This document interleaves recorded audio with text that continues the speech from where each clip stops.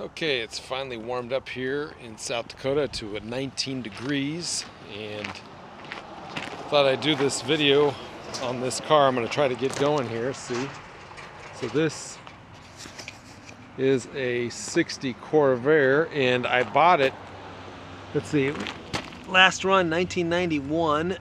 That's when it was last tagged, and I believe that's probably right.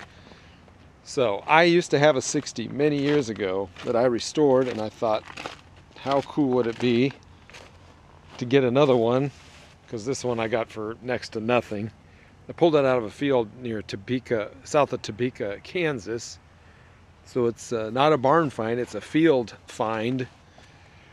And anyway, I had so much, it's been sitting here right where you see it for 3 years, and I had such trouble trying to get a title, and I just found out how to get a title for a car that's not titled. So I'm waiting on that. So now I'm thinking, you know what, I'm going to try to get this thing running. So anyhow, let's take a look at it. So yeah, I got all the mice out. I threw out the bottom of the back seat. So yeah, it's pretty rough. Whew. Even in the cold, it stinks in here. I'm just gonna rig up some buckets that I have temporarily.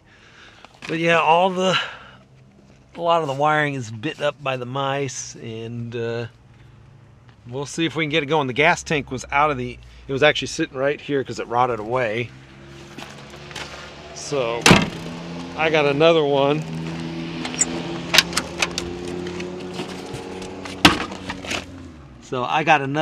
Yeah, someone put floor pans in there, but it has the folding rear seat, which is kind of cool. Tires, I'm gonna have to do something about them. And here's the engine here. So in 1960,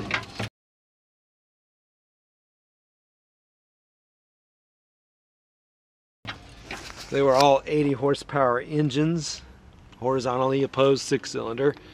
Someone put the later 62 and up GM distributor. The engine is loose. I did turn it. So it's got this, what I call the fan choke and all that. So I think the generator's all right. So we'll try it. We'll play with it. We'll see if we can get it going. Here, let's look up in the trunk real quick. Yeah, a lot of the metal in this thing is okay, but other places, like where your foot goes, it's paper thin. Let's take a look up front.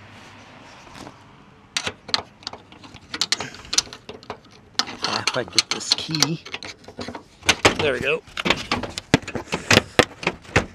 There we go. Paper thin here. So it appears pretty clean up here. There's the gas heater. Who knows what condition that's in. There was a wasp nest here. So it blows air, makes combustion air, woo, and it heats, you know, woo, there's a blower, and then it heats in down to your feet. Master cylinder, it's actually inside. This year model is kind of a bad one. Stuff is okay, you know, it's borderline. Let's just say it's borderline, but hey, it's good enough if you can get it going around the road. I think it'd be kind of fun. So let's begin and see what we can do, and see if we can get this thing at least run it. Check out the drivetrain and everything else. All right, first thing I want to do is get these door panels off, because I got to pull the key out because I don't have a key for this. So one way to make a key is to get a locksmith to match the key blank for the door, and that'll probably be it. But I'm trying to get these damn things off, and man, they are on there. What a struggle. Just to get these off, it's supposed to be easy, and I bent the tool just trying to. They packed this backing so thick it won't come up against the back of this handle. Almost had it. That's crooked. Let's see. See, it's supposed to fit in just like that. It kicks the thing out, but it's got to be just right. I'll try it again. Come on, come on. Ah, there we go, maybe.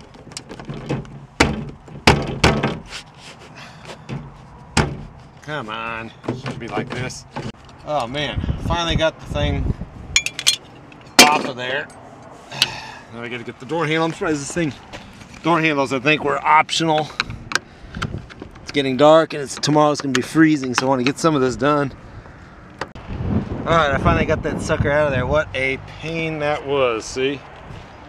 It's freezing out here now. It was nice earlier. Had to get the gloves on. Okay, I'm gonna show you this real quick. So we're gonna start here. We're gonna start working with the fuel pump. A bunch of other stuff here, you know, wiring and all that, but I want this thing to run under its own fuel pump. So I'm gonna take this off and we're gonna see because if it's bad and you run it, it's just gonna bust it open, and then fuel gets into the crankcase. So let's do fuel pump 101 real quick. Alright, first thing we gotta do, I'm probably gonna have to take this shroud off because I did see that the mice have built a nest, and on a Corvair engine you want to get all that out of there because the intense heat and all that. So I'm gonna debate whether I do that, but anyway, first thing I want to do, we're gonna get this fuel pump off, and then gonna knock two birds out with one stone on this video, because I'm going to show you how to set up a spare. These, you just got to be ready to take these off on the side of the road because they're not the best, but if you have a good one, they can last a long time. They used to have rebuild kits for these, which were pretty good actually. They work for me, but I can't find them anymore. They don't sell them. So let's see what's going on here. Jeez, sucker's on there. The lock nut down here. Oh, there it is. I got it. Okay. This one doesn't have a bolt head on the end of the nut, which is kind of strange. Let's see. I want to break these loose. Huh. I sprayed them the other day. Let me put that 9/16 on here.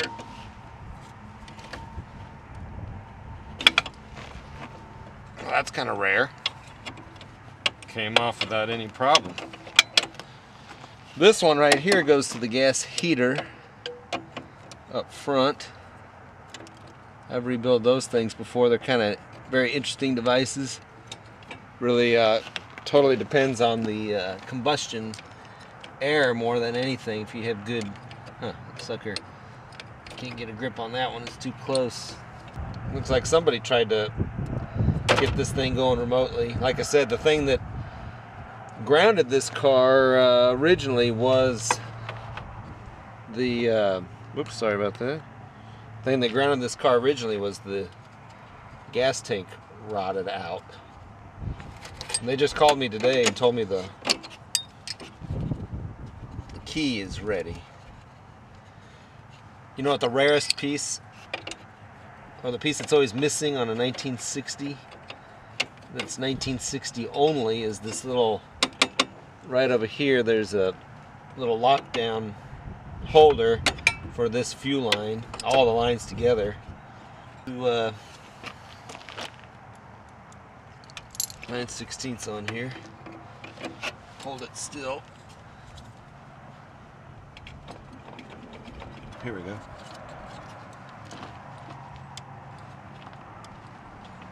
There, I got it.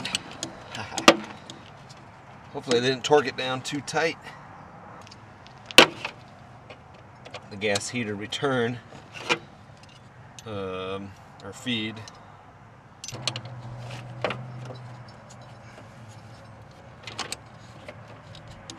Oops, let's try that. Ready? perfect, easy. It was already. I just tried to grip them really good so you don't round nothing off.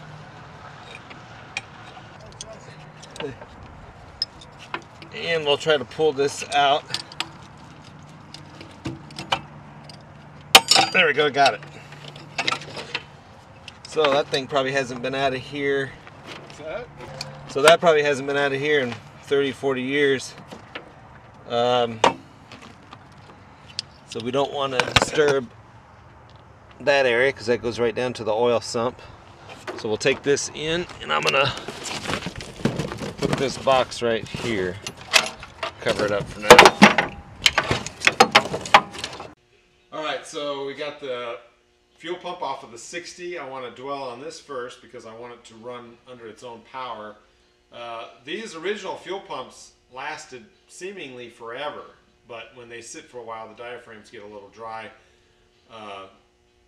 The new fuel pumps have given the mechanical fuel pumps a bad name due to some construction issues. So we're going to look at that here on the bench.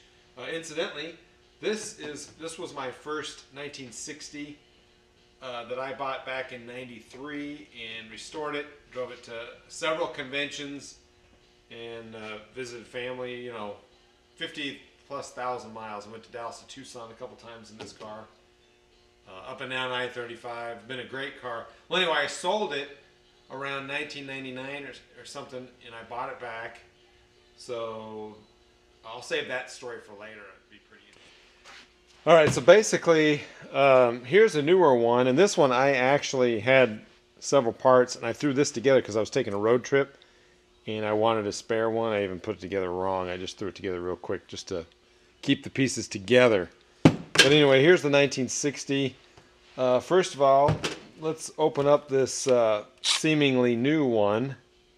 And by the way, it did have a tag with the correct AC part number, 4886, which is kind of interesting, even though it doesn't say AC on the pump itself.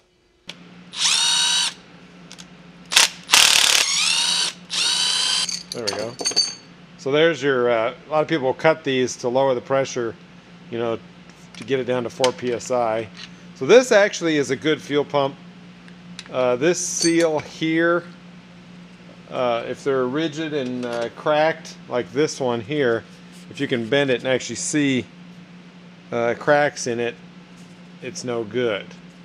So basically, a lot of people go to electric fuel pumps, and so often you could pretty much ask everybody in your Corvair clubs or whatever, say, hey, send me your mechanical ones you don't want. End up with a bucket full of mechanical ones, and then between 5 or 6 of them you can build yourself 2 really good lifetime mechanical fuel pumps. So basically what we have is this valve body, so make sure that the valves are in there. And what I already did, I put sandpaper down on a glass table flat and planed these 2 surfaces. So here's the problem. The Chinese ones that everybody has trouble with, these surfaces are all rounded and uneven. And let's see here on the camera, you can get an idea of how I've resurfaced this. Okay, so basically what happens with these when they leak, the problem occurs when the fuel fills up this little trough here, because it can't go anywhere, and then it backs up enough to where it fills this void. It doesn't belong anywhere in this area. So the pressure is just low enough to get fuel to go over this little dike here into the crankcase. That goes right through into the crankcase. So basically the fix is to drill a small little drain hole here, which coincides, when you put it all back together, it all coincides with this little notch. See, that's what that's for. That's supposed to relieve fuel pressure and let it, oops, am I in the camera? This notch right here is to relieve fuel pressure and let it drip out, but it's too high. So only in a severe case, if you see fuel coming out of this hole right here, which is quite common. It's already too late. You filled up your crankcase with fuel. So this little weep hole that I'm going to drill into here relieves that. And then also, the other thing that you're looking for with your fuel pump parts, you're in good shape if all this is nice and pliable like that. So that's key. Okay, now let's look inside the old 1961. Pretty much 5/8 and 9/16, and pretty much does all your Corvair stuff here. Alright, so we got that off of here. Let's take apart this thing. Separate our good stuff over here. Incidentally, when I put that together, I'm going to drill out those. Another problem is the weak threads. So I'm going to drill out those threads on the bottom of this pump, and then we'll actually bolt in some screws on there.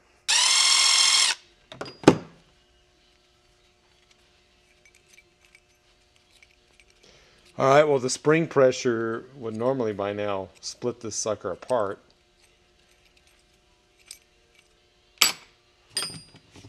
My thumb screwdriver. Let's see. Pull that lid right off. There we go. Ooh, some water got down in there and weakened that spring. Look at that. Pretty darn weak. Okay, but the diaphragm here actually looks pretty good. Actually, it looks better than that other one that I'm using. Let's pry this off of here. Yeah, this one actually looks, look at that, all the junk in here, man. You know what? There's stuff from mice in there, so he sucked it up from whatever can he was using. Stuff on the bottom of the can ended up, and it actually works as a filter because this is the angle that the pump sits. So all that garbage in there. Okay, let's pull this other half off of here. Yeah, that's even better. So actually this pump, I'm kind of impressed. It does, yep, hold on. Is that original AC? No, it doesn't have the AC name. I don't know, maybe this pump is from the 90s. Because the O-ring is not flattened or anything. It looks fairly new, but all the rubber is in great shape. So we're going to put all this in the parts washer and clean it up. There's a little bit of varnish in the bottom here. So we're going to clean this up and I'm going to resurface it. You can see it does need the resurfacing here. If you look closely, it's very rounded, especially on this area right here. So that's kind of the telltale sign that this is not one of the better made pumps, but we'll fix that, no problem. Alright, so I drilled the little drain hole here just now. See the angle? And I'm not at my house garage. That's where I keep all my good tools. I sure wish I had a wire wheel here in my grinder. But anyway, you just need to get in here with like a 45-degree angle, and this is the bottom of the fuel pump. So this is where, again, like I said before, fuel can get down and leak into the crankcase. Now I found my fuel pump supply of parts, and here's another typical one. It's amazing. These are both aluminum, but this sucker weighs like ½ an ounce, and this is like 3 ounces or 4 ounces. But anyway, this one doesn't even have this guide here, so any bit of fuel just gets down into the crankcase, whereas at least here the heat can evaporate it off or get to the drain valve that's in the upper half. But anyway, so we do have that emergency drain. I just need to clean that out. I sanded this down on a glass table with that 220 grit sandpaper, so I got all the high spots out of here, and then this turned out really good. You could see how nice and clean. So these are the parts from the 1960. And I'm going to put it back together just the way it was. Now that I got clean surfaces, it should work no problem for that engine. Okay, now it's time to get on this car. Yeah, I wasted the whole summer working on a bunch of other stuff. Well, other stuff's not out here. But now we're gonna get to this. I want to get this thing running. Finally, I finally put some tires on it that held air, except for this one here. But I'll fix that. But anyway, yeah, so here we go. We're gonna, I forgot I had that in. Dust cover, that's right. Whew, what a mess. Oh, what a mess. Anyway, so yeah, I'm going to pull this top cover off, get the carbs off, and then hose this whole, man, the dust. I'm gonna hose this whole thing down, and the engine does turn. Before you start any Corvair engine, you need to look at those air cooling areas, the jugs. So you got to take the top cover off to really look in there and vacuum or clean it out with air, because otherwise you'll ruin the engine, no airflow getting through there. I could start it just for a second, I suppose, but I want to look in there. And if I'm doing a YouTube video, this is the right way to do it, so we're going to show you that. One other thing, I did get a used wiring harness. So here's the wiring harness. No, I'm just kidding. The tunnel pan. Let me see if we can see it. Yeah, that tunnel pan under here is going to come off. And we're going to see how much damage the mice have done. And I might have to replace that whole wiring harness, which I have. I mean, this is a total mess. I've never worked on anything so nasty before, but I think I can get it started. I just had a key made for that lock, for that ignition, and yeah, the linkage is all frozen. The rust is pretty bad here, but if I clean it up, I think I can get everything free and made to work. This car is, I've seen people save a lot worse of cars. This car is worth saving simply because of this number right here, that VIN number, 100475. This was the Kansas City plant in probably the first week of production, so it definitely is worth keeping, and that's what I intend to do, is get it at least started for somebody else to take it from there, cleaned up a little bit better. Okay, in case the other format doesn't work, I'm going to make a video, a second one. I just made one, and basically what I'm doing here is, before I clean this up and take it all apart, the top cover off that is, I just want to see if these carbs are any good. And anyway, I hooked up the pump here, and this one here, the floats were doing their job. They did stop the overflow in these 1960 carbs. You can see the vent, they didn't overflow there, and it didn't bust out of the venturi area. But on this one, the pump does work. The accelerator pump, it's kind of dirty, but it does work. But the throttle valve is completely stuck, and I sprayed some solvent in there to try to get that loose. But on the other side, I just hooked up the pump on this side, which we'll do it again just in case here. So the pump, so we're filling that carb, and yeah, that one is not overflowing at all via the ball vents, and it's full because I'm seeing it, the seepage out of the that wasn't there before, out of the nut here. But on this one, the accelerator pump is not even there really, because you can't, there's not even any feedback or spring resistance or anything, so it's either missing or dissolved. It is a proper 1960 carburetor though. You can, the telltale signs, of course the linkage, it's completely round, so this can fit over. It vents to the atmosphere in here, There's no direct air heater, so you could do that. And of course, it's got the original Venturi cluster, which you see there. There's no enrichment jets that came after '64.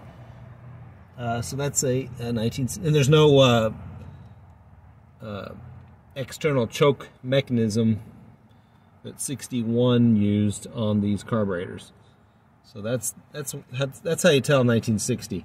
After 1960, they vented inside the carburetor on these bosses here because the ventilation for the heater came from the engine compartment, so you couldn't have any fuel vapors in there. So that's just a quick overview. So yep, I'm gonna blast this area with water, and I'm gonna pull the shrouding off, just make sure nothing's clogged, and then we'll see if we can get this engine running. All right, so yeah, we tested the carburetors. We're just gonna pull them off anyway and put some kits in them, or I may just grab 2 other carburetors I have somewhere in there. But yeah, I'm gonna go ahead and take that top cover off because I did discover there was some rodents in there that packed up that engine, and I really don't want to start it that way. So take a look for yourself. All right, we got just enough light here. So yeah, I pulled off this the spark plug wire that has the seal on it, the airtight seal, and look at that. It is chock full of insulation and just all sorts of nasty stuff. And we got mud dauber nests in the generator, nests in the fan. I left my little scope at home, but I could, with a flashlight, I could get in there and see. So anyway, let's move the camera over here so you can see. First thing I like to do is get these spark plug wires off of here. Actually, in this case, let's get this 60 miles a little bit different. We want to take off this choke intake fresh air mechanism and the linkage to the carburetors, which we can do right now.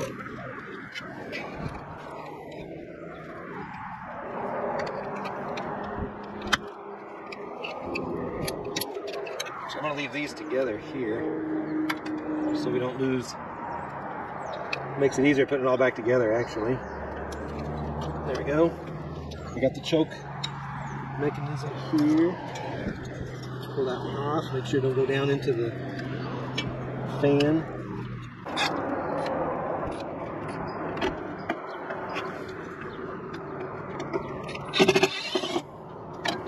Got enough light?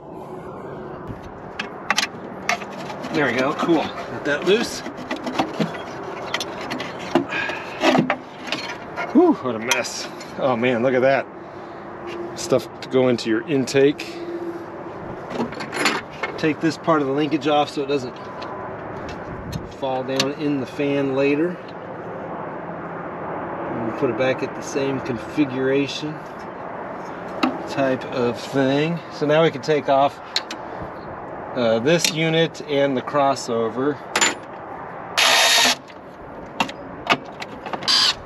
Differences, but a few similarities. Okay, next we pull the carbs off. I can get the fuel lines. Let's see, what else do we got? This fan lifting mechanism, the crossover on the rear. Let me get a 3/8. Let's do that.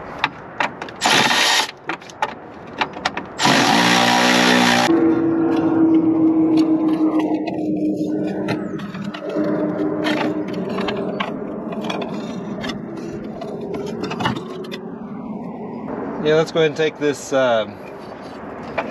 cooling deal off. People are probably watching thinking, he waited all summer, now he finally gets to that thing out there. There we go, got that piece loose. Wow, the little spring tension's working. Okay, we'll put that over there for now so we don't lose it.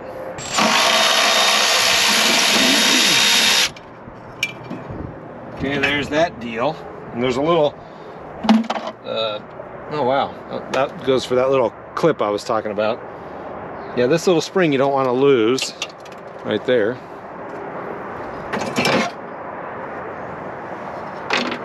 Next. Okay, this deal we do have to screw off. And Clark sells all these little rubber parts there. Let's see, distributor cap. There we go. There's that one. So we can get these out of the way. Vacuum line, pull that off. One of those S clips, those are kind of nice. In the 1960s, if you got the proper, proper spark plug wires, they go around this way. I do have an extra set for my old 60 in there, my original 60. There, I just did that so I could leave the cap on, and we can pull that vacuum line off. Next.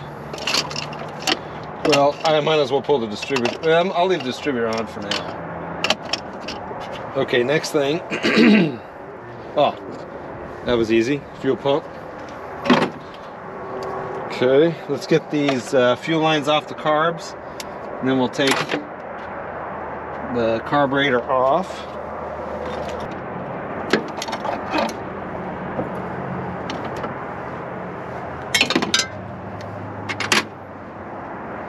Next. Okay, next thing is, let's see, let's take the generator off. The most difficult part is those little itty bitty screws in the back. But let's get the generator. So you need 2 9/16 down under here.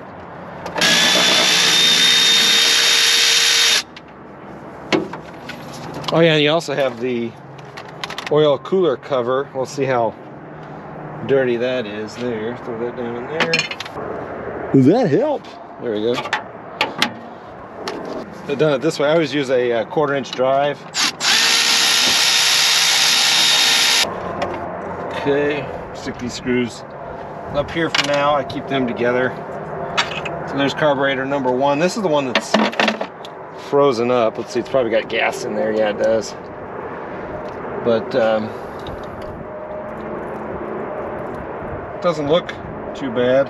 It looks more like the butterfly valve is the problem. So we'll just let that sit upside down. And then you take the lids to these caps, you can stick them in there. That'll seal that off, no problem. Next. Okay, let me see if I can get this one here. Normally you can't get that in there. You usually have to use a 1/4-inch drive. Sure. Well, they had the spacers in there. Oh, they're aluminum spacers. That's kind of cool. Nice little feature. Oh wow, look at this. The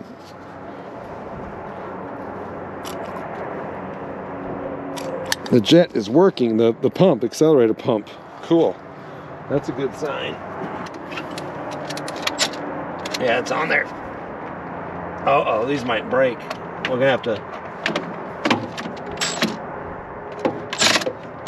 Of course, my battery's not too good. Man, that's on there. Let's,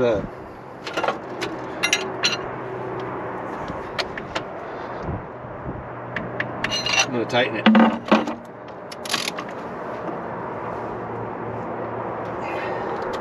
On it, but let's just do this. Sometimes this works.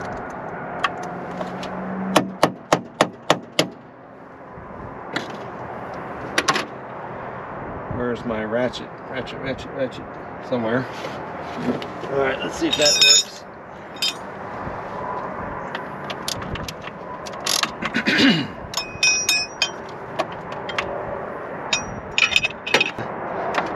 Head. Uh-oh. Bad news, it broke off. Well. We'll have to drill that one. But it wasn't going to come off anyway. Yeah. There's some nasty stuff in there, years and years of squirrels living in here. Man, we'll fix it. I'm not worried about it. It's aluminum, you can get in there. We'll just soak it down really good and then use an extractor at another time.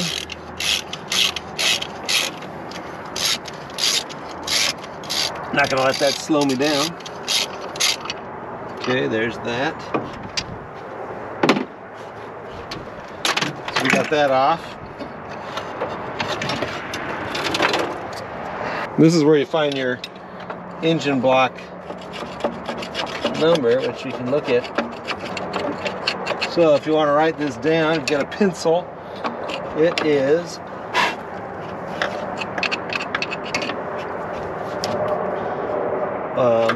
T09177. That is the number right there. Or I'm sorry, it's T09, I is in indigo, 7, Z is in Zener. Yep.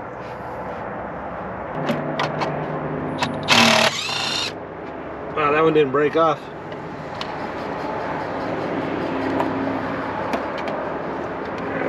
A lot of times they break off back there. Next.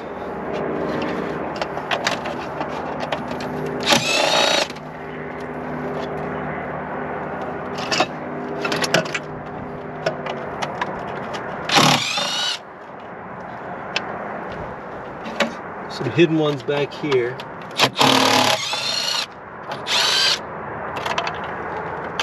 There's one more, I think, back here, maybe.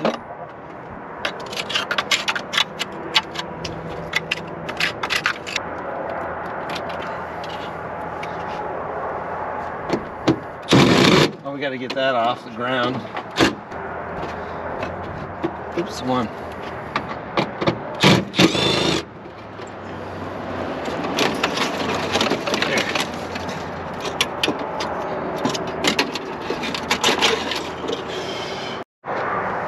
There we go. Got that out of there. Clip on the bottom. Alright, now this whole deal ought to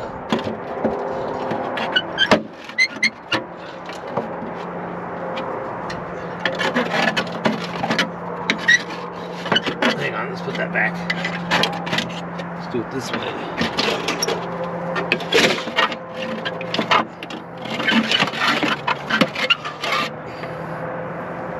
Nice wasps.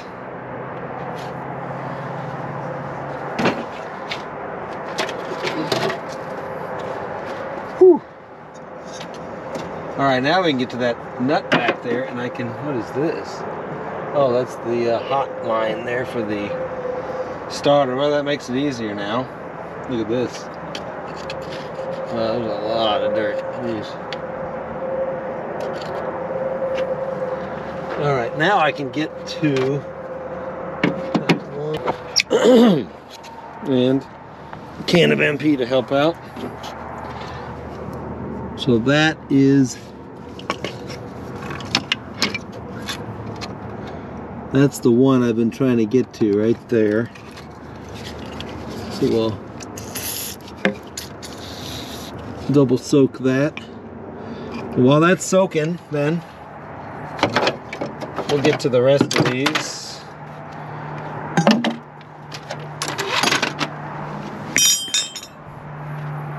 Type of thing.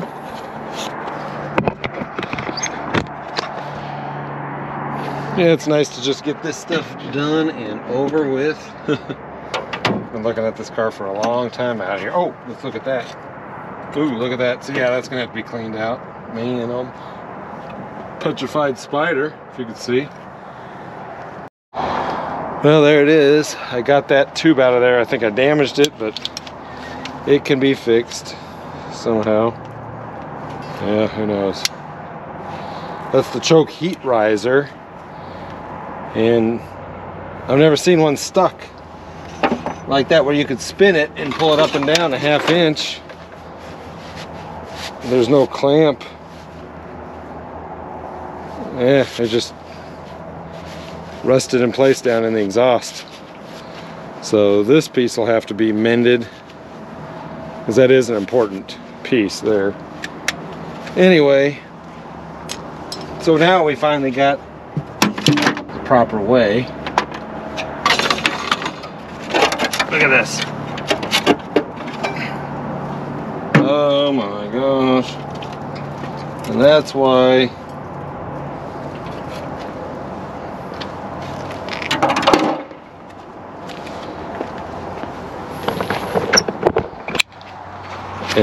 why you don't want to start it if you're aware of this condition. Man, that is pretty doggone bad. I'm gonna get the shop vac, see what I can clean up. Oh man.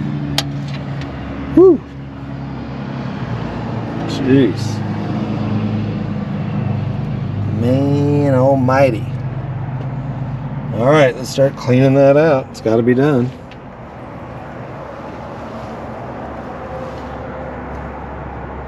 That is pretty bad. Spark plugs are in place, some type of Bosch plug. I don't know, maybe we can get some of that out. The piston area though, I don't think so. 60 jugs are good jugs too. You don't want to damage them. Well, if anything, the whole thing can always be taken apart. Jeez.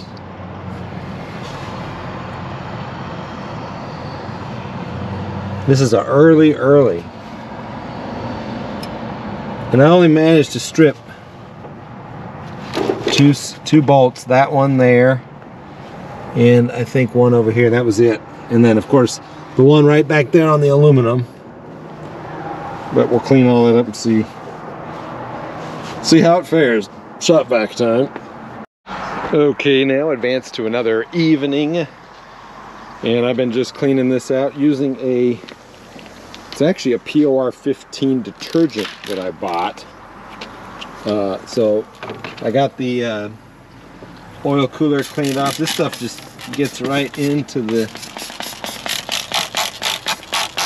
crap on the aluminum. But yeah, there's several different ecosystems growing in here. And unfortunately I didn't videotape it earlier, but I got 90% out of this stuff, even in the flex plate torque converter area in there. But that extra 10% is what will prevent the car from cooling. But I think just to get it started, we're fine. So a combination of running water through here, vacuuming out all the crud. I think I got it to where it could run for a few minutes at least without overheating. We'll know that when we get it started. And I'm gonna pump some of this old motor oil out of here. It's already short a quart. Maybe I pump another 1/2 quart. I'm gonna put some 0W20 in there. At least there'll be some good lubricant to flow rather than nothing at all. So anyway, that's what I'm gonna do. And the next step is see if we can get it running. But yeah, I'm just you can see there's some obstructions in there. See, the water doesn't drain that quickly. It should just flow right down. Here it does. And in this cavity, in these cavities,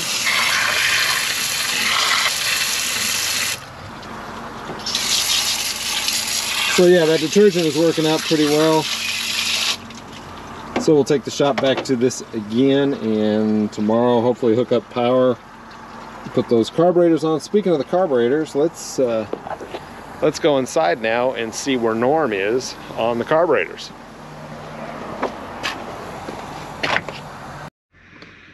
All right, I got these carbs off of the 1960, and here's the one that had the stuck throttle shaft, and I worked on it very slowly, and I got it loose, but it's still biting in there.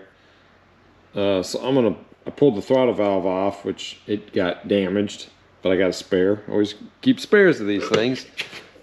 This one has the little modified groove on there for idle. But anyway, this I'm hoping I can get it to work more smoothly. This is loose, so you can, a lot of times you can tap on those and stake them down. We'll see what I can do. Otherwise, I did grab, this is a late model one. It's in good shape, but at least for the purpose of getting this thing started, if I have to, I'll just use this. But it's got the enrichment valve. But just to get it started, I think it'll work. Otherwise, I could pull that throttle shaft out of there. I've got a few of these laying around. So real quick, let's see what it looks like inside here. Oh, you know what? Get this off of here first. There, sorry. But yeah, this one is great. The other one, but the bad one, the pump worked. The one with the good throttle shaft, the pump didn't work. Maybe this whole thing was put together and never ran because the gas tank was bad.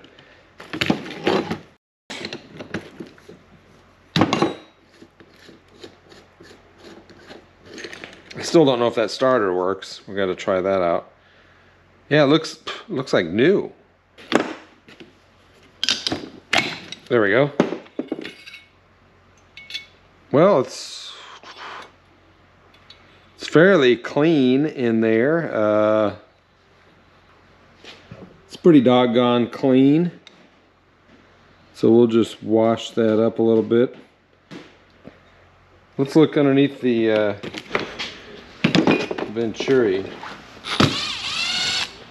Well, I got lucky here. These carburetors ended up being pretty darn clean. I think they were rebuilt and they just sat.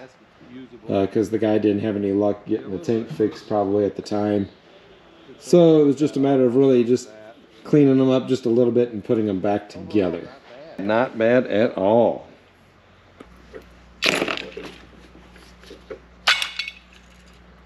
Oh yeah, pretty much completely clean. There's a little bit of little debris down there on the lower surface. Yeah, it's not too bad. Still has some of its bronze plating or whatever it is on there. So we'll get all this stuff soaked and get them suckers back together tomorrow. Okay, so I got that all freed up, cleaned up and everything. I got the other carburetor soaking. I'm gonna get to that one in a minute. But let's go outside and check this out. I just wanted to hook a battery up real quick and see if the starter worked. So I disconnected the rest of the engine. All this stuff is frayed and screwed up from mice. But I just got one wire connected to that solenoid. And then the hot wire, which mice have eaten into. You gotta be real careful with that one. Ooh, I don't want it to short out there either. So anyway, and then I got my starter and then the ground. I got my starter switch here. And watch this, yeah, pretty much just look at the flex plate here. See? Turns over very nicely. Who knows if the valves are sealing or not. It actually seems like a little bit too easy. But I got the engine as cleaned up as I think I'm going to be able to get it. Oh, hang on a second. Let's look at the fuel pump actuator. Might have to put the camera down. Well, let's try. Let's see. Should feel some spring in there. Yeah, a little bit. Yeah, it's working. Okay. So I'll put this battery back on the charger. And we'll play with the spark and all that a little bit later. But first I want to get those carbs on and the fuel system hooked back up. And the question is, do I put the generator and fan on, or I don't know. Well, we might as well, because I got to have that crossover for vacuum, so let's do it the right way. All right, let's get, we don't have a lot of time, so we'll get to it. All right, as you can see, I got everything kind of just basically cleaned up and ready to put back on to the Corvair. We're gonna see if we can get it running. I was able to get that starter to turn over, so I think I will. Yeah, I got all the sheet metal and the linkage ready to put back on. I cleaned up that top cover. The carburetors are good to go. Everything's freed up, and oops, there we go. You got it there. So these should squirt fuel no problem. Everything's working properly for a 1960 carburetor.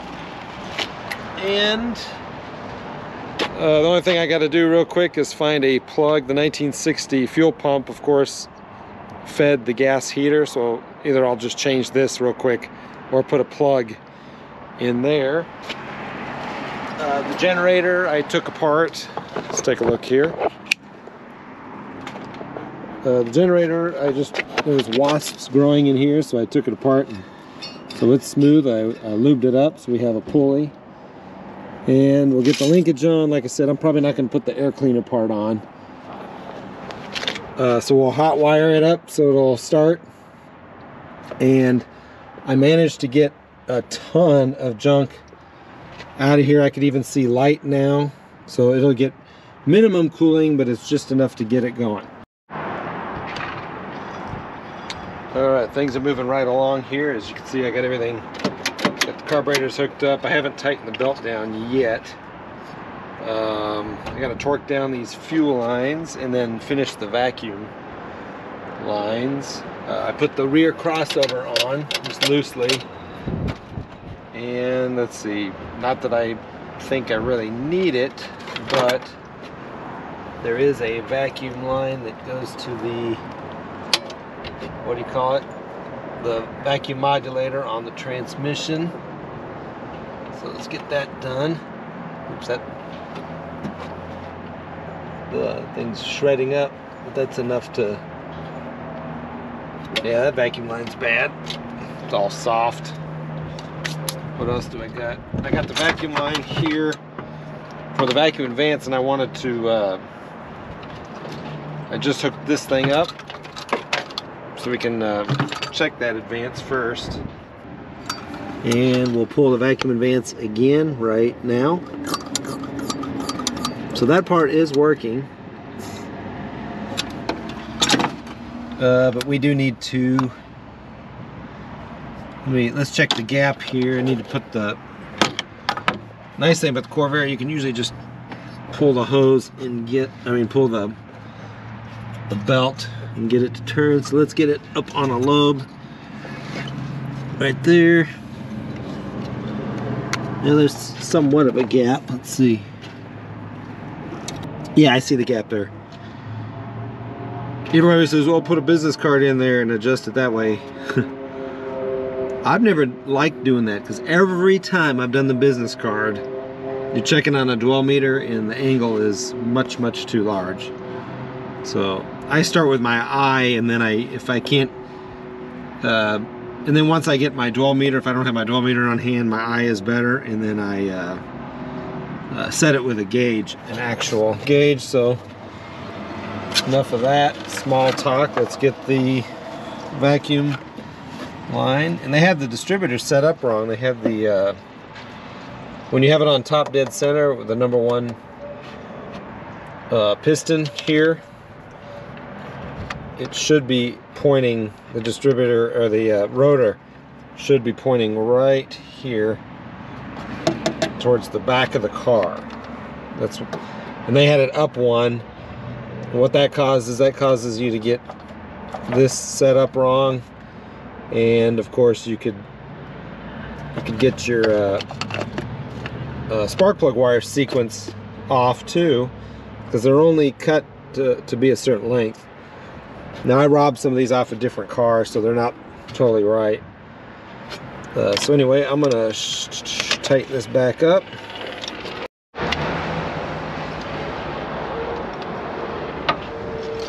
Okay, let me do this. Distributors always have an odd notch for screwdrivers, not a conventional. I still have to test the electric. I don't know if this thing is going to get spark or not.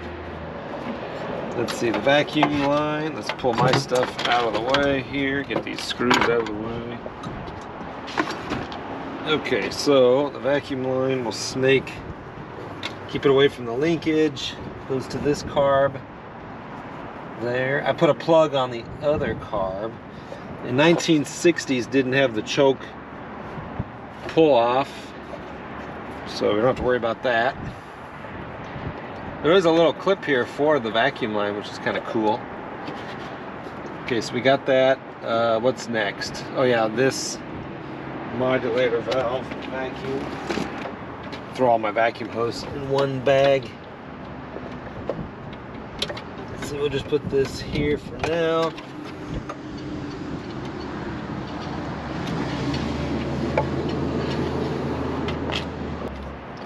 So we'll leave the distributor loose, but I'm gonna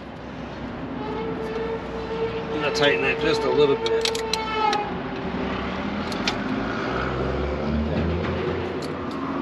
But yeah, we got to add a couple of quarts of oil. So because we are below the add line here, so just so you can see. Who knows what that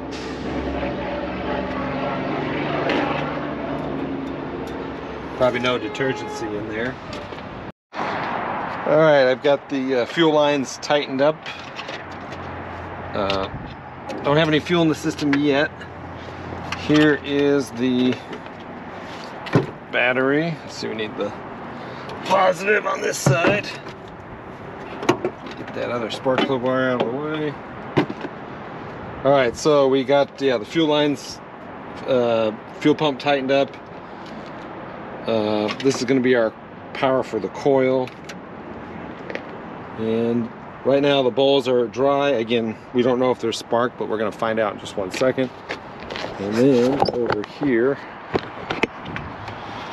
so I got the fuel line hooked up to an old hose. Let's see, which is back here somewhere. It was. So here is the fuel hose, and first of all, I'm going to fill this little bottle so that I can squirt fuel into the carb. Let's see if I can just put a little bit in there.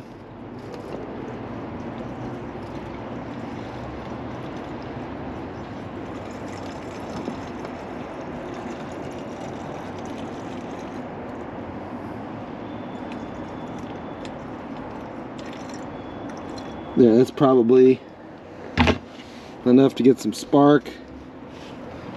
Alright, so pull this off. And let's, monumental day here, because this car's been sitting here for 2 years or maybe longer. And the landlord isn't convinced that I was going to get anything done with it.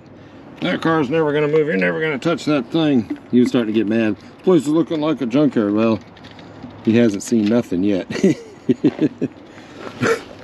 But anyway. Alright, so I'm going to squirt a little bit of fuel down there. And I got some rags here, so we're not using any, I don't know if the regulator is any good, but the wiring is cut by mice, so I'm not going to play with that. We're just going to wire it directly to the engine here. So we got fuel down there. I'm going to put the camera back up here. Let's see if we can get this thing to start. Is the battery in there? Yeah. So first thing, pause. Oh, you know what? I need... Got to be careful of this too, because there's some bare wire here. So we'll touch that. And then the ground for the body and the engine. Okay, now let me get my starter button, which is right here. Oh shoot, I forgot. I gotta hook that up. Hang on, let me pull this off of here real quick. Man, the mice really did a number on these wires. I gotta reach down in there and hook this clip on. Work. Duh, I should have done that. There, I clamped onto that purple wire.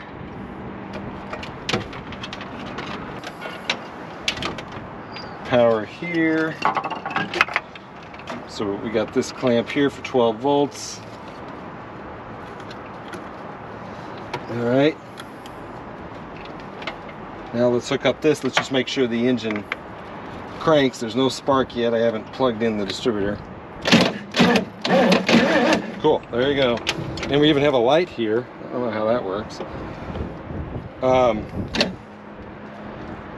Okay, so now we got the coil. Oops, that goes on the hot side.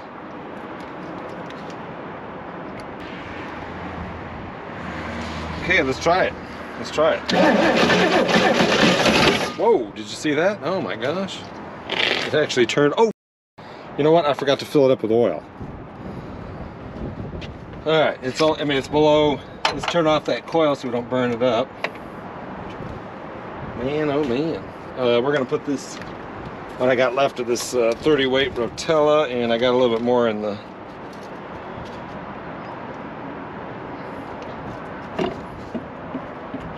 try this, hang on.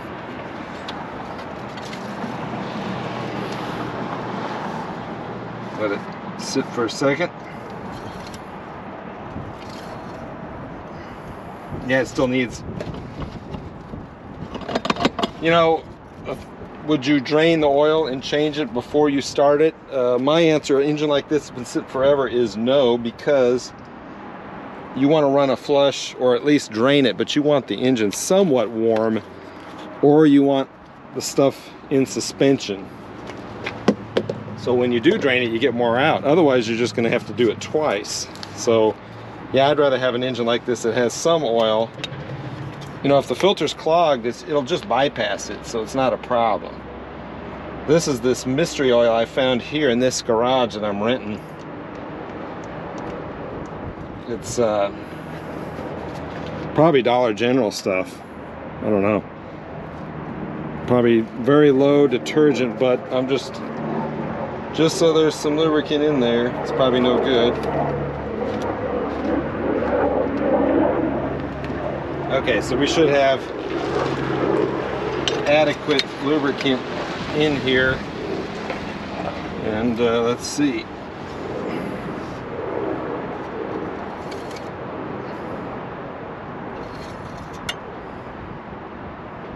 Yeah, it's up above the fill line, above the add line. Let's try this again. Try to get those balls to fill up. Okay, are you ready? Let's hook up the coil and see what happens. Ready? Got the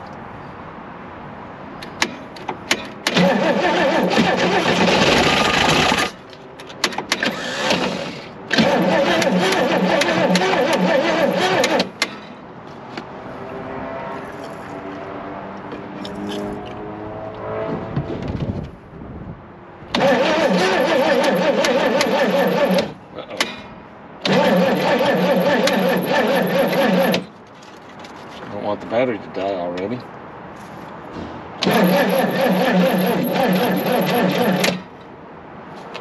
Come on, come on. We had spark.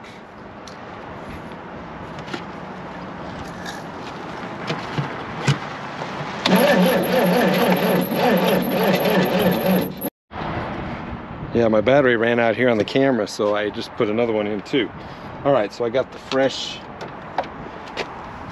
battery. This one's smaller, but I think this is a better battery. The other one just never really worked anyway. So let's cross our fingers and see if we can get spark this time. Okay, first of all, let's make sure we got juice.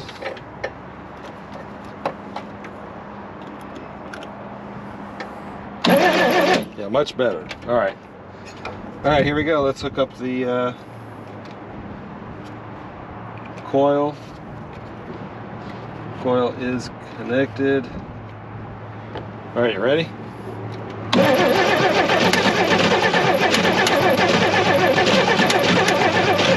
Okay, let's move the distributor down.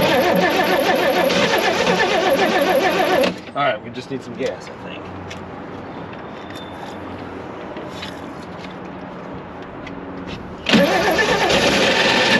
Whoa, that was weird. Huh. Flywheel, or teeth. Well, now we're on the right path. Cool, I am recording. Didn't smell good. The exhaust sounded a little odd. Maybe there's something, you know, maybe there's something in the exhaust, a mouse nest or something. That could be a problem. Ooh. That's weird. Never had that happen. We got fuel yet? No. Let's see, fuel pump should be working. Make sure I got the line in the tank.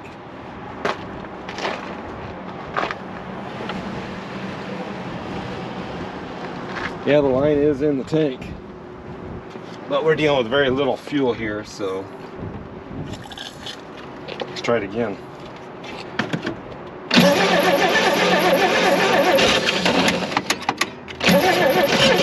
Plus I don't have the, let's open up the enrichment a little bit. Let's turn those idle screws up just a little bit too. The curb idle speed screw. Just to give it a little bit more air. There, another turn and a half.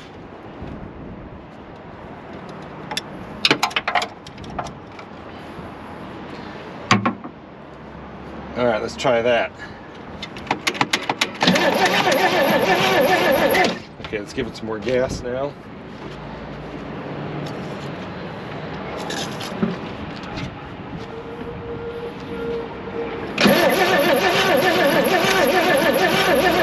Oh, I forgot to turn on the coil.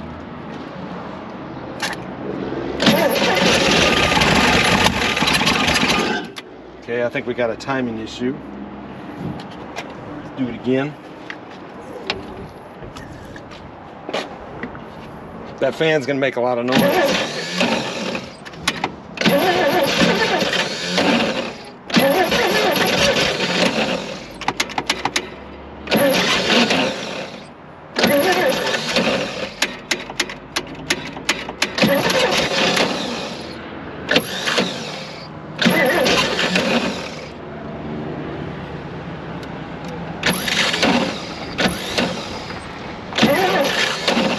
Huh. Solenoid keeps letting go. A little bit better.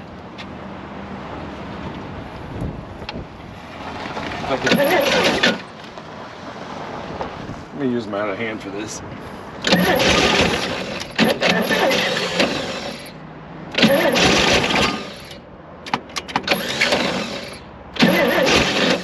Move the timing up just a little bit.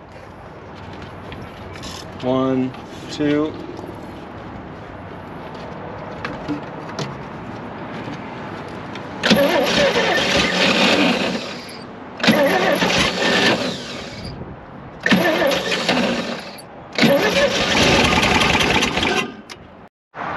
Okay, I'm hooking up an electric fuel pump just to see. Uh-oh, don't tell me that line's too small. Oh no, it's not. Okay. Let's do this. Electric fuel pump. And I got one wire. Yeah, there. Okay. What a mess. And I'm stuck on this thing. Come on, come on. Shoot. Did I just disconnect?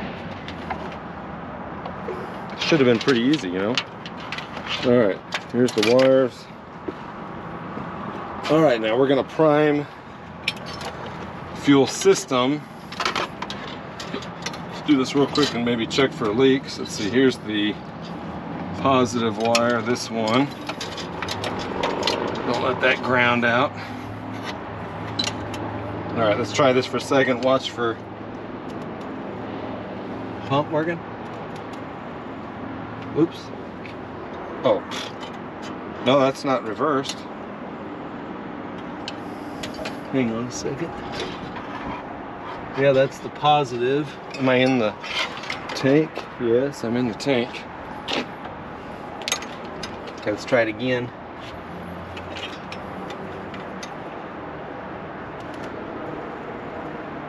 Okay, yeah, it's pumping now. There it goes. It's pressurizing the system. And I'm hoping maybe it just needed to be primed. That's kind of unusual. All right, let's try it now. That one's working. No. Let's try it again. We don't need to pour any more gas down because we have bowls full of gas apparently. Hopefully we won't have a fire. All right, let's give it a shot. Connect that. Nothing to interfere. Okay, here goes the coil. Okay, ready? Let's see if we can get this thing started.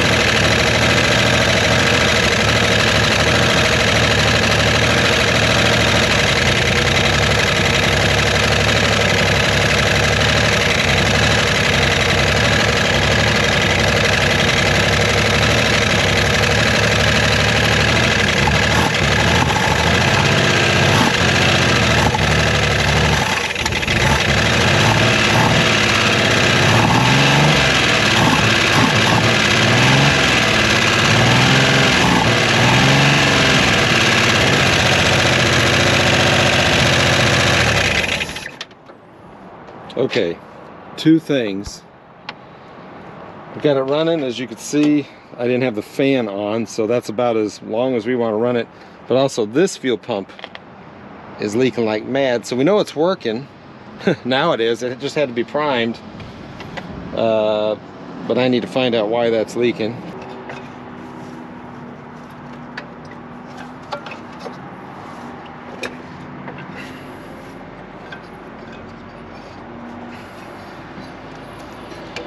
I didn't think I'd get it running. I was not sure, at least. So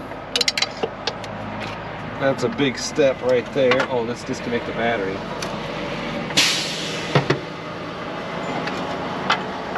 Okay, 9/16.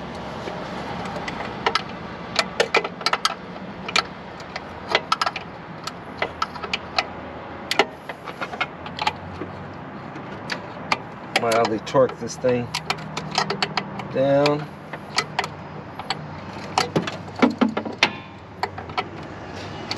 Secret with these Corvairs too is, which I can't find, I think it's in my other car, cut yourself some shorter 9/16 for the, makes it easier to get to the distributor, and this bolt right here if you have to do it on the road, or practice with it so you know what's involved. Usually late model fans don't, the belts don't come off. That rumor was these heavier fans from the inertia when it slowed down, or you already had a bad belt. Okay, my battery is running down on the camera, my second one now. So let's try this one more time. See if we have fuel. You ready?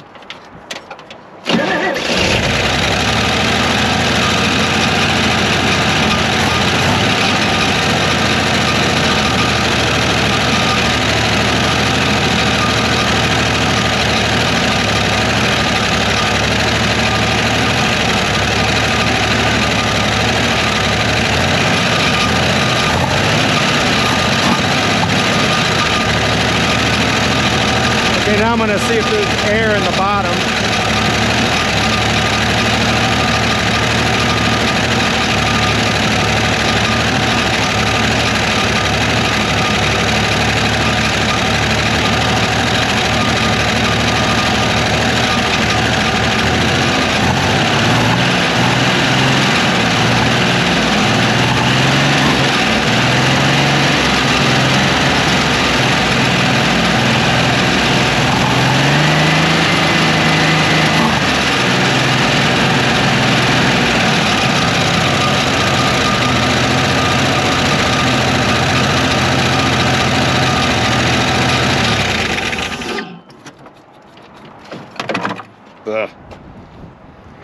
Whew.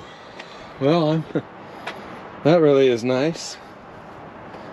Oh my gosh, I can't believe it. I really can't believe it. That's all that junk now in those fins. It's going to smoke for a while, and I'm going to have to fix this ASAP. I'm going to put my old one back on now, the proper one. And it shouldn't be leaking. That just gets me because I flattened all the surfaces. Well, this will be an experiment, a learning deal for that episode, another episode. So this, we got it hot, but oh, by the way, it was cooling because there was hot air coming out of the bottom. And let's just take a look with a camera. Let me grab the light here, and I do have my, see, basically down here on a 60 model, the air blows out of these ducts here. So you can see smoke on the manifolds. Let's look on this side before the battery dies. And there's the bellows there. It's totally opened. See the bellows? But yeah, air was blowing through. It's a good thing I took that top cover off, and I ran the my little cut hacksaw blade and cleaned the oil cooler as well. So let's check that oil level. Oh, we still have some battery left here. Man, that smells nasty. Woo!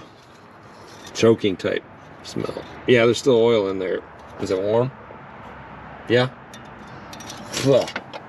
Smells like some type of burning plastic or something. Ugh. That's that rat poop, I think. Well, we know the fuel pump is working though. I'm going to pull that off, I guess. Charge this battery. Let me put the other one on now, and I'll film again. That way we can see if the other pump is going to work at all now that the system is somewhat primed. Alright, yeah, I've been driving this car today. I'm working on, at the same time doing this Corvair video, I'm doing my mileage test. And I can't put the car cover on, it's too dusty. So tomorrow, the last semi-warm day, that's going to get washed. So anyway, back here. Alright, so I wanted to clarify a couple things. I did get it running. I switched out while this battery was charging. I put back on the one I purposely, the one that came from this car. I rebuilt it with a new diaphragm that I had off of a better one. So this one is not leaking, but it also needed to be primed. I'm letting the engine cool down at the moment. We'll start it up in just a second. I want to add some more oil to maybe get rid of some of that lifter noise. I'm going to put some lighter weight oil in there. But anyway, the other one was leaking, so we'll look at that. But this one's not leaking at all. Now, one thing I did want to say is if you've got a fuel pump that's leaking, you should assume it's also leaking inside the crankcase, so don't let it run long at all. Get it off of there. This one here, though, it was clear it wasn't leaking in the crankcase, because I actually put a weep hole to prevent that. It's right there. I'm going to make a video. I have another video I'm going to post about this, but the weep hole prevents that. So there's something else going on with this one. I'll have to check it out. I'll have to open it up, and we'll see what it is. But anyway, so now it is working just fine. We got the timing set pretty darn close, and the pumps are working. The accelerator pumps are working, and I may just tie some wires to the regulator into the battery. Bypass the car harness because it's missing it's got all bitten up. It's not a good idea to run that anyway. I would like to see if that power glide's working, so tomorrow I may put the car higher up in the air and try it out. Definitely don't want to do that now. I have sitting on some blocks. So let's try it one more time. I let it cool down. I couldn't wait to start it. My camera was still charging. Oh, and I wanted to give a shout out just because when I'm doing this video, I'm thinking of his format. Shout out to Uncle Tony's Garage. So that guy, he has a really good YouTube channel, good sense of humor, interesting stuff all the time. I love watching his videos. I think of all these car type videos, his approach is the best. Any comments on stuff that he sees out there, I think it's really good. Yeah, check it out if you haven't.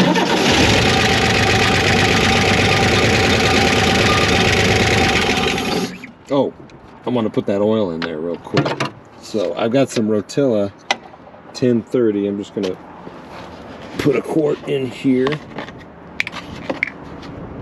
So we got the diesel stuff, and then I'll drain this oil out of here after a while. But I do need to order some more oil filters. I thought I had a few. There, that's about enough. Better put the lid on because it will fall over. All right, now let's see what we got.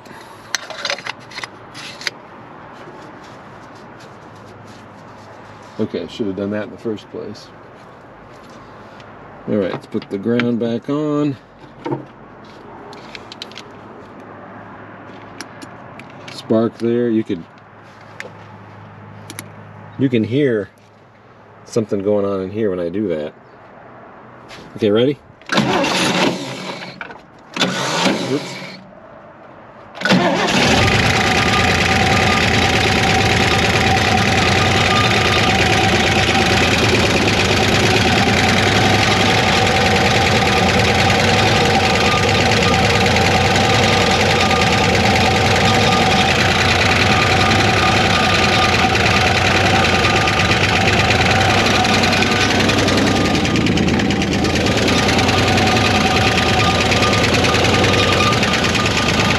Take the temperature of the oil cooler.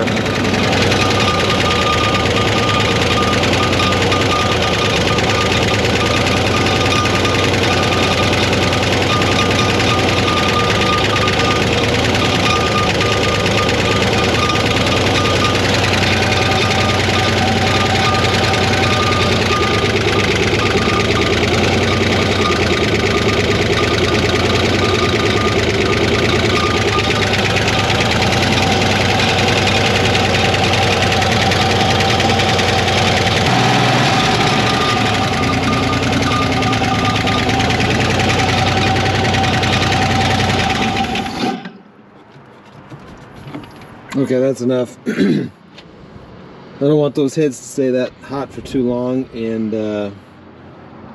with the temperature deal there, I was pointing it at the ridges of the head, the cooling fins. Because of the junk in here, it's probably only half as efficient as it ought to be. So I don't want to toast it, of course, but I did want to get that oil to temperature and mixed around. So I'm going to try this again tomorrow until maybe I can get some of those lifters to quiet down. But the main thing is, you know, really the best thing you would do if you're in this situation right now and you want to drive this car, I would pull the engine apart and just completely clean everything out and put it all back together. It's not that tough. So you'd want to pull the heads off and have them clean, because all that stuff is wedged down in those fins. Maybe you don't even have to do that. So you can tell this engine actually does not run bad at all. There sounds like just one lifter now. There was several before. But I put a little lower viscosity in just to clean stuff out here. And it is flowing air.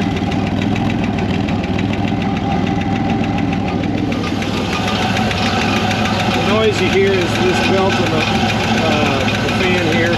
But yeah, I got the timing right at 12 or 13, right around there. The dwell at 32, and I got the idle. It's a little bit high because these throttle valves are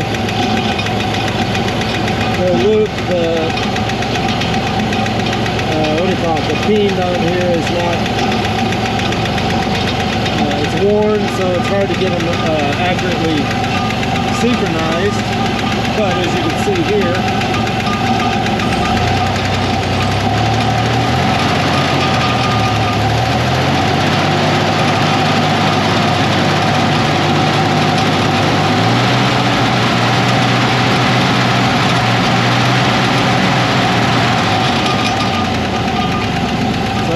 it operates as it should. Step back here for a second. The nice thing about Corvairs in the garage, not trying to be funny, is as you work on them and you got them running, you got a source of heat at your legs, so the heat goes up through your pants leg and it keeps you warm while you work on it if you got it running.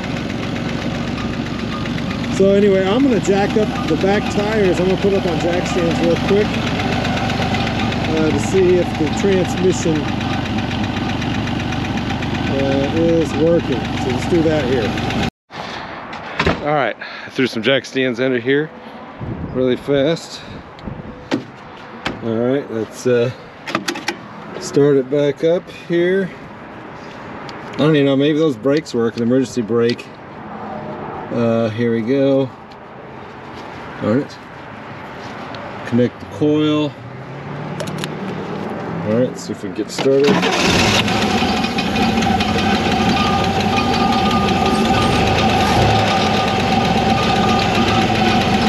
Alright, here we go. Here's the moment of truth.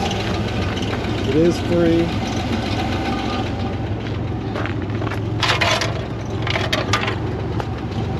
Alright, let's see if I should sit down here. I'll just do this.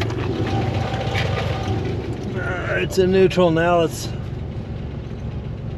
put it in drive.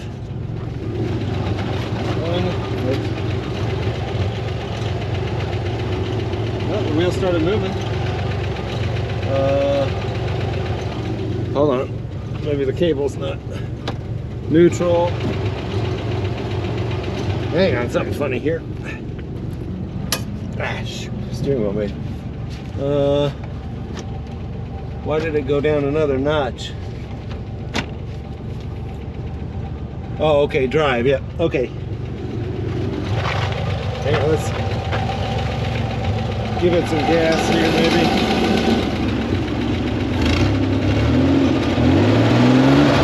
Oh, there it goes.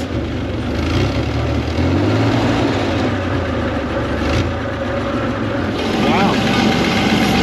I don't know what fluid's in the differential. Let's look at the other side.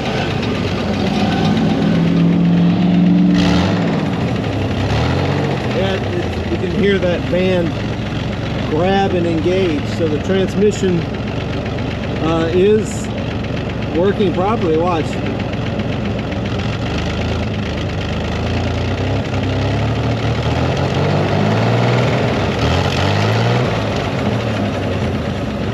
All right, let's try reverse. Actually, I want to try a low one. Or low.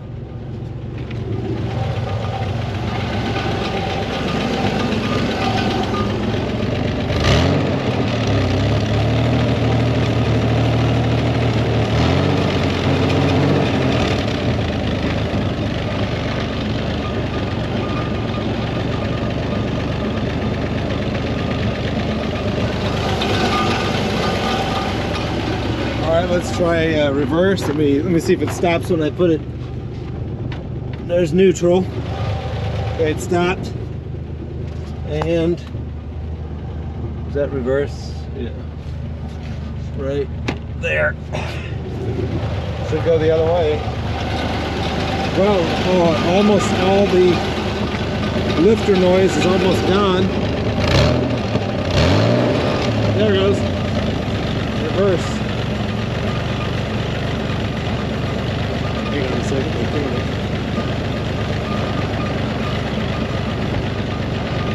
So reverse is working. So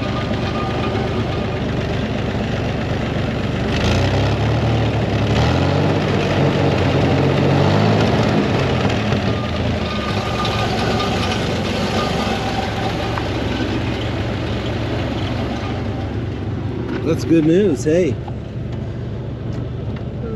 back in neutral. just got to do some wiring work and the brakes or something, you know, maybe some temporary line, possibly, I don't know.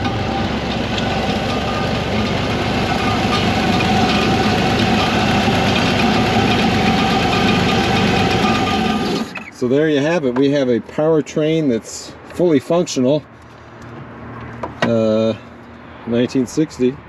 Car sat. I had it maybe 2 or 3 years sitting here, and didn't know what I was going to do. And I thought, hey, let's just see if we can get it going. And sure enough, minus a wiring harness and brakes, I just you know, the brakes are dead. Nothing there. So of course the tunnel pan needs to come off because everything in there is frozen. But again, it's still worth keeping because this is number, oops, 475. First week of production. And the nice thing, there's no rust, there's no structural rust in the main unibody areas, the torque areas of the car, you know. All right, I'm gonna call it a night. This is total success. The car that would have probably got crushed is gonna live on.